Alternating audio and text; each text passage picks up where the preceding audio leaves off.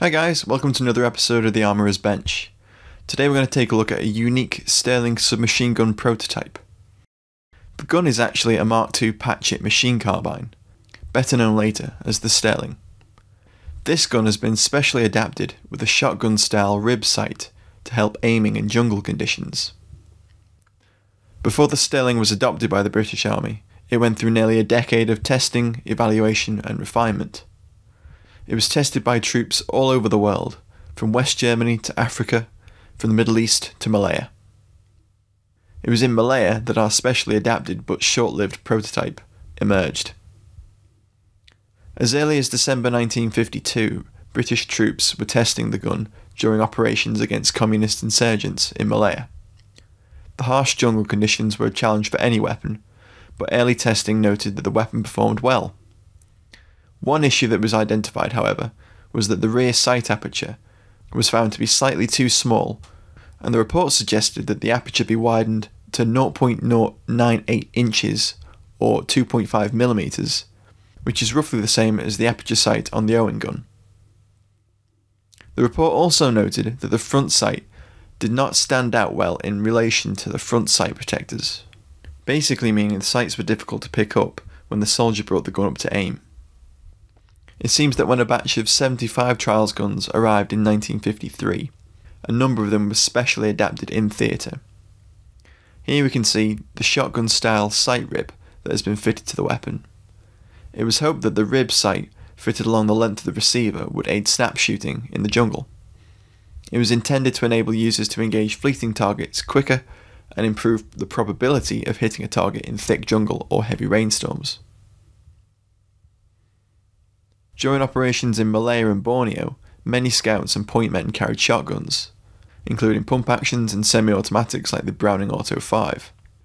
Shotguns were favoured during jungle operations because they were easy to quickly and instinctively aim, and they had exceptional close-range firepower. This is where the idea came from, and the modification saw the removal of the standard front and rear sights and the fitting of a sight rib that run along the top of the gun.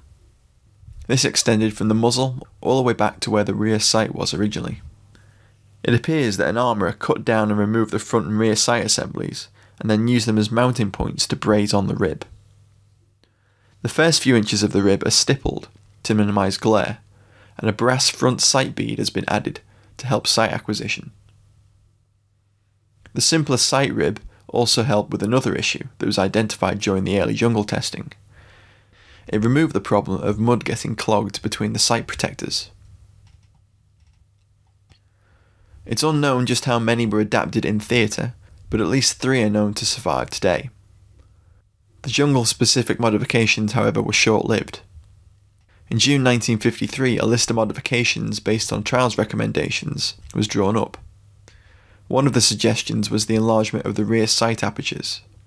In August, the infantry board decided that the 100-yard aperture would be 0.15 inches or 3.8 millimeters in diameter, while the 200-yard sight would be 0.1 inches or 2.5 millimeters. The spacing of the rear sight protectors was also subsequently widened to 0.55 inches or 14 millimeters. With these changes made, the Sterling was adopted in 1954. It subsequently saw service in the jungles of Malaya and Borneo for over a decade during the Malayan emergency and the subsequent Indonesian confrontation. Thanks for watching, guys. We'll have a full episode on the Sterling's wider history in the future. In the meantime, you can check out our earlier live fire video with the Sterling. And I've written a new book for Osprey's weapon series, looking at the development, use and significance of the Sterling, and that's out now. If you enjoy our videos, guys, please consider supporting us over on Patreon. The link to that is in the description box below. As always, don't forget to like, share and subscribe. Thanks again for watching, and we'll see you in the next one.